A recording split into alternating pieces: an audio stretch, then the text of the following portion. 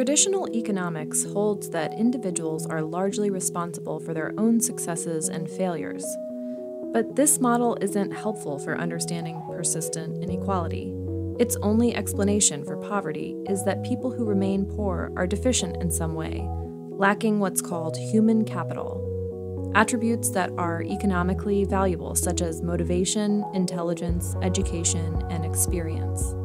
This means disparities between groups are treated as logical outcomes, stemming from the group on the bottom having dysfunctional behaviors and an anti-achievement culture, what the sociologist William Ryan called blaming the victim. Stratification economics, a theory pioneered by Duke economist William Darity Jr., explains how economic inequality can be an ongoing, persistent state brought about by sustained structural racism. Stratification economics suggests that social groups partitioned by race, gender, ethnicity, and other differentiators arising from historical conditions influence our status and our well-being. Members of dominant groups frequently don't tend to think of themselves as part of an identity group because their group is seen as the norm. But when members of a dominant social group exercise power and preference toward their own group, other groups are inequitably disadvantaged.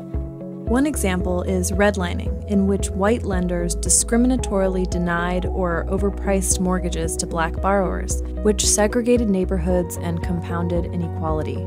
Another is discrimination in the hiring process that has caused unemployment to be consistently twice as high for Black Americans. Dominant groups have a material interest in maintaining their position of relative privilege. As a result, when members of marginalized groups accumulate higher quantities and qualities of human capital, they still can experience the economic penalties caused by discrimination indefinitely. The transmission of wealth to the next generation is the most significant factor determining economic success. Over time, disparities in groups' abilities to transfer resources across generations drive and perpetuate economic inequality.